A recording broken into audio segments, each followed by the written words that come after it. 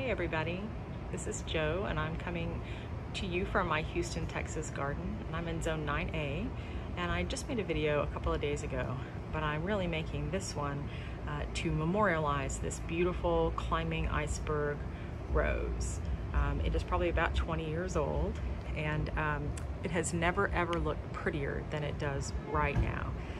And unfortunately, because my dining room, which is there, is 2 inches lower than the rest of my house, I have foundation repair people coming, and they're gonna dig up, I don't even know, they're gonna put like a big hole here, and I don't know what they're gonna do. But this climbing iceberg, which is really just this one stalk, I don't see that surviving. When I cut it off, I'm gonna cut it and dig it up and cross my fingers. I don't have a lot of hope for it. This one is a pink rose. I've lost the tag, and I think it's pale pink. It's small enough, I think maybe I could cut it here and move it and it would survive. This is Mrs. B. Arcant. I'm hoping they won't get that far. The dining room ends about there. So I'm hoping they won't get that far. And then they're gonna mess with the front of the house that way, and I'm gonna probably, I don't know what'll happen. That's a mutabilis rose you can see blooming right there. And that's gonna get messed up too. So I'm just saying goodbye, adios, and I'm really sorry we're gonna cut you down in 5 days. So, poor climbing iceberg, but I have bought something to put in there. So I have mentioned before, my favorite YouTube gardener is, her channel is called Gulf Coast Butterfly Gardening, and her name is Rachel, and she has a Cecile Brunner rose, and it's amazing.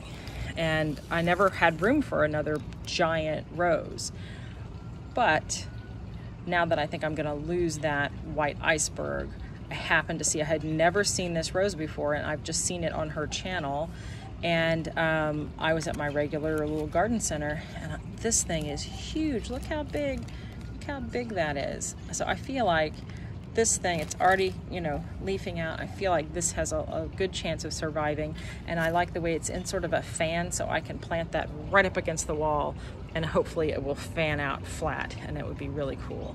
So, so I spend a lot of time just copying what awesome Rachel does, and so here I am copying this too. Hello, Rachel. So the other thing is, this is a pink rose, and climbing iceberg is white, and my house, although it's really tan colored, you can see that it doesn't show up, that white doesn't show up very well because it's very light, and this is sort of a light tan. And so I think that while I'm taking it out and I'm gonna replace it, I picked something that is a darker color so it will show up as I drive up the driveway. I'll see it more easily. I have been asked a couple of times, you know, here and there, what kind of things I fertilize with. So these were sitting out on the driveway, so I thought I would look at them. So when I'm planting something, I like a couple of different things. This is 001. You can see the numbers on there. This is very mild. It really is something that I use when I will use it on little seedlings like that. It's good for sort of root growth, and I will use it if I'm planting something in the ground.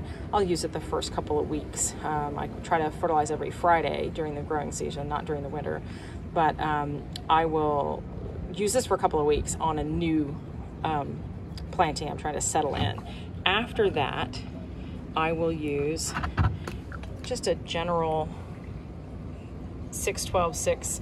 I just pick something that's very general for my flower pots that I fertilize. I'm planting things in the ground. This is kind of the same thing, right, as that one, sort of. It's very mild, and I put this in the bottom of a hole, anything I'm planting new. This is basically, right, it says on there, concentrated compost. And it's, I sort of swear by it. It's expensive, but it's nice. It's very convenient. You just sprinkle it on the surface or in the hole. These you have to mix with water, and it's a little bit of a pain, and they smell terrible. Here, if I'm just sprinkling out in the yard, I'll also use this is just easy to sprinkle. It kind of depends on how lazy I'm feeling, whether I'm going to sprinkle something or whether I'm going to use liquid. I think it's much more easily accessed by the plants if you're using a liquid fertilizer than something like this that's got to, you know, break down and sink into the soil.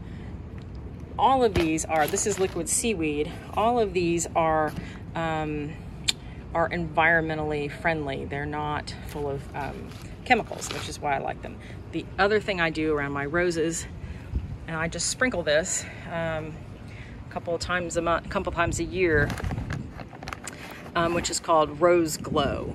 And you could use this really for anything, but this is what I do. I just use it as a granular, and I have a little cup in there, and I just scoop. It's like 1 scoop for a small one, 2 scoops for a medium rose, 3 scoops for a big rose, and then the giant climbers I tend to put 4 or 5 scoops. I just do that mostly when they're blooming. So probably 6 months of the year I'll put this out. I'll just sprinkle it, and I think it makes a difference. I've had prettier roses since I started using that. I used to never fertilize anything. So now on these seedlings, some of them were starting to look a little bit yellow. It just doesn't, it only gets about a half day sun over here on the driveway. And I'm gonna redo a lot of these, sort of a second sowing of these. But I did make a really weak feed. I used about half of what I would normally use of this, and just sprinkled it, just poured it a little bit on these seedlings, and hoping that they will maybe green up and have a little bit more vigorous growth. So I'm getting ready to plant a tree next week, and I'm going to put this Happy Frog soil conditioner in the hole and around the hole when we put that tree in. I never pass up the opportunity to improve the soil. If I dig a hole, I'm going to put either homemade compost if I have any, or bought compost if I have some of that, or even easier, I'm going to sprinkle this in and around the hole to improve the soil, because you never pass that opportunity up when you have dug a hole to put something really good in the bottom of it. You're not going to dig it up years later and to improve the soil. So do it while you've got the hole in the ground. So this is what's going to go with my new tree. Now I was going to show you at my house in my neighborhood. It's heavy trash day, and we went on a nice little walk, and and I walked past this on the side of the street, and I thought, ooh, free flower pot, and it was full of leaves. And so I drove back around after our walk and picked it up in my car, and when I picked it up all the way off the ground, I realized it actually had a hole in it because I hadn't noticed it with the leaves in it. And I thought, well, I'm still taking it. It's still a flower pot. And so then today at the nursery, I found this. It's called a fabric planter. And I figure if I don't drag it around, it's not such a terrible hole. If I don't move the pot too much, I think I can tuck this down in here and go ahead and use it as a flower pot.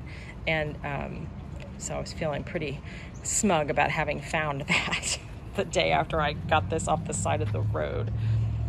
A couple of pretty little things. Now, the other day I called these on the video, I called these snowdrops. They're not, they're snowflakes.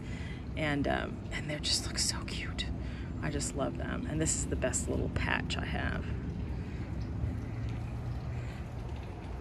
And then I've got a few things. I don't know about you guys, but I had bright ideas about putting different roses in here, and then adding roses. And then I ordered one, forgot I ordered it, ordered a different one, and they both came in the same box. And I was like, these are from Antiques Rose Emporium. I ordered them online, and it was like, oh, I forgot about that. I wonder where I'm going to put that 6-foot tall rose. So now I'm sort of working it out. The reason I picked these 2 roses is because I'm trying to add pale yellow to the garden, and also a really, really deep, dark, not red, a deep purpley pink rose. And so the first one I chose, this is the one I really forgot that I bought. This is bad gardener, right? When you've bought things, forgotten you bought them. This is called Delta Gamma Heritage, and it's sort of cup shaped. It's got a lot of petals, and it is a pale yellow, and it can kind of go peach here and there, kind of go cream, but it's generally yellow. So that's going to go here in front of Excellence von Schubert, which is getting ready to flower. I didn't get to it. You can see I normally would have probably trimmed it here, pruned it here, but I forgot. I didn't get to it. And so now I've got this big long thing. So I'm going to let it bloom and then I'll prune it. It's hard. But I can keep this, will normally be 5 or 6 feet tall. I can keep it probably trimmed to about 4 or 5 feet, and then Excellence von Schubert's probably 6 or 7 feet. So it'll be in front of that. So the other rose that I bought, the one that I remembered buying, is over here, and it's the deep purple. Purpley, pinky, but not red.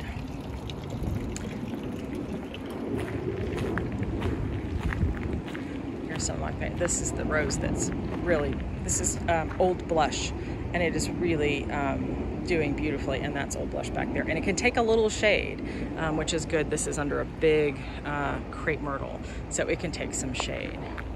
There's Mrs. Doubtfire. Hello. Oh, hello. Thought you were going to show us your belly.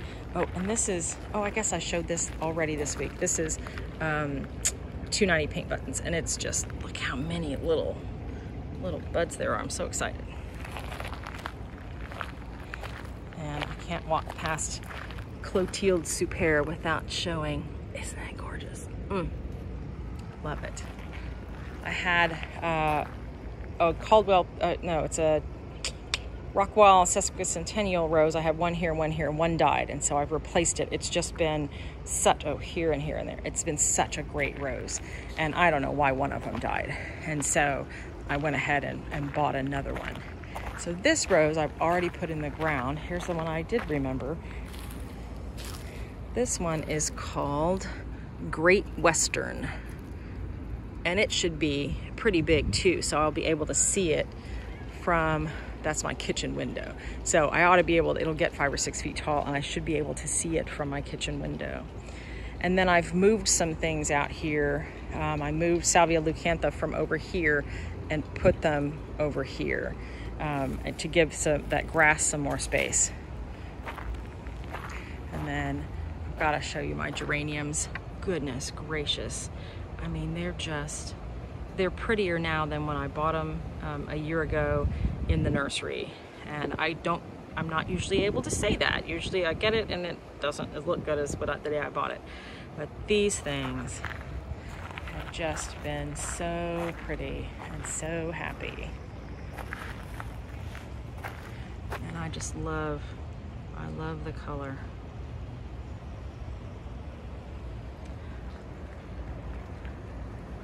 Well, I hope you guys have a great weekend and a great week next week. Oh, I was going to show you the color I kind of think Great Western Rose is going to be is sort of a purpley, not quite, it's like a deep purple but leaning red. It's going to be cool. I'm really excited about it. Well, all right. Y'all take care. Bye-bye.